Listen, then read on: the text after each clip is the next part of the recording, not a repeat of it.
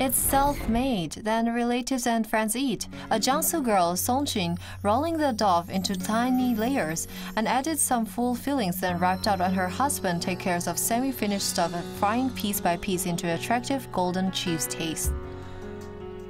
The couple shared the workload for the family income, though 6 years ago when they first met, just a superior assistant relationships. Not so harmonious. He said I was slow as a snail. Chen Yonghua was the head of a garment factory in South Africa. Song Jinwon from China was his assistant. Both less language barrier, not only cooperative at work but also after work time. They traveled together at many places are the couple's footprints. Then she went back to China. Then we still communicated. After 3 years, Song returned to China. Both communicated through internet.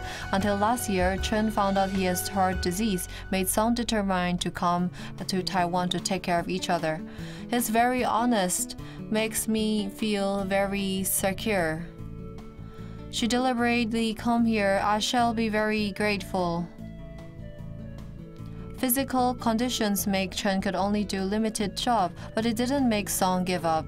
Passed grade C, Chinese food certificate, followed husband to set a stall. It's good. Because of my husband, I'm never afraid anything. I do always with him.